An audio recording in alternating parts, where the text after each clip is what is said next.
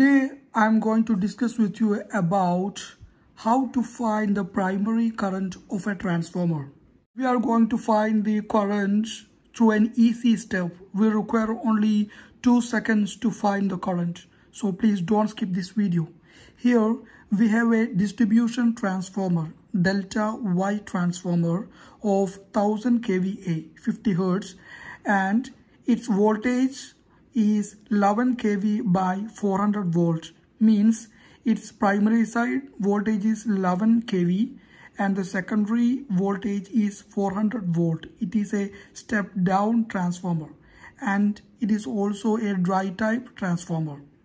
To find out the current, I wrote the equation, the power equation, that is P is equal to root 3 into VI. Here our power is the kVA. So in this equation there is no need of cos theta. That means no need of power factor. That means our kVA is equal to root 3 into VI. Now I is equal to kVA by root 3 into V. And our kVA is 1000 kVA transformer. I already told you our transformer is 1000 kVA. Okay. And now the current I is equal to 1000 kVA by root 3 into V.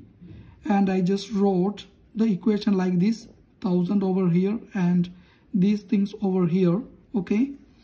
And now I wrote 1000 for the kilo. Okay. Now it is 1000 VA by root 3 into voltage is 11,000, because here we are going to find the current on the primary side of the transformer. The primary side voltage is 11 kV, means 11,000 voltage. Now for this thing we will get 0.05. Okay, so now our answer is 1000 into 0.05 is equal to 50 ampere. It means the primary side current of our transformer is 50 ampere.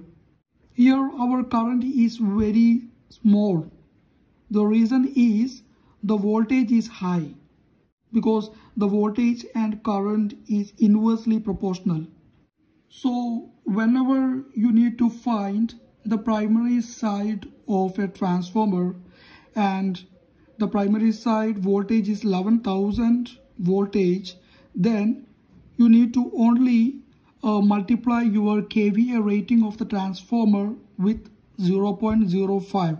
Okay, you don't need to write all these equation and these things. It will waste your time. You only require to multiply the kVA rating of the transformer. Here our kVA rating is 1000 kVA with 0.05.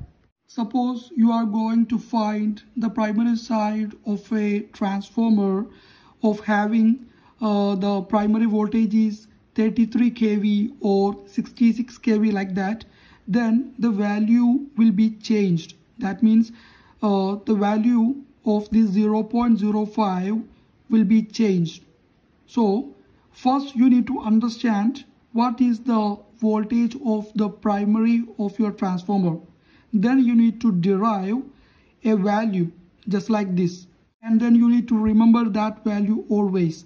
Then whenever you require, then you only need to multiply that value with the kVA rating of the transformer.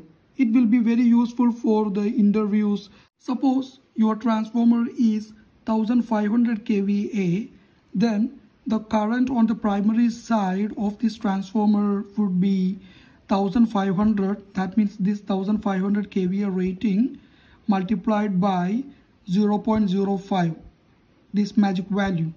And if your transformer is 2000 kVA, then the current will be 100 ampere.